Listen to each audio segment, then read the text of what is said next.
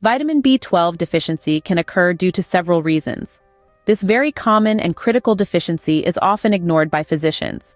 However, if you experience signs and symptoms such as fatigue, weakness, neurological changes, mental health issues, anemia, or gastrointestinal symptoms, be on the lookout for this deficiency and talk to your doctor to get tested. There are several causes of vitamin B12 deficiency.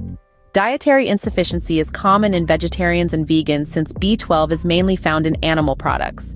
Malabsorption can occur in conditions like pernicious anemia, celiac disease, or Crohn's disease. Certain medications like metformin and proton pump inhibitors can affect B12 absorption.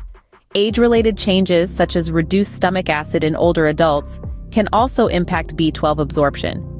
Gastric surgeries like gastric bypass surgery can affect the body's ability to extract B12 from food. There is a complex and indirect relationship between B12 deficiency and insulin resistance. While B12 deficiency itself does not cause insulin resistance, the pathways associated with B12 metabolism can impact factors related to insulin resistance. Metformin, a common medication used to treat type 2 diabetes, can lead to B12 deficiency. Elevated homocysteine levels, which can occur in B12 deficiency, have been linked to insulin resistance in cardiovascular diseases. B12 deficiency can also lead to increased oxidative stress and inflammation in the body, exacerbating insulin resistance. Deficiencies in B12 might alter metabolic pathways, potentially influencing insulin resistance.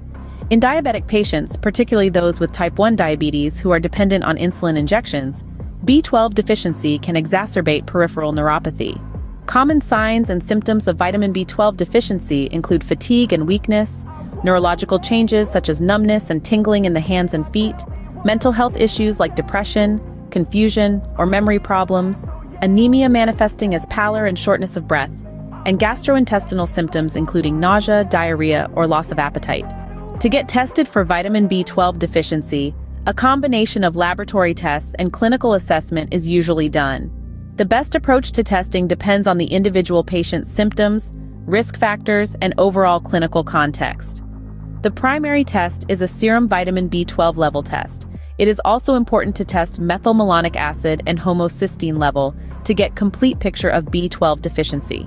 Remember, if you experience any signs or symptoms of vitamin B12 deficiency, it is important to consult with your doctor and get tested.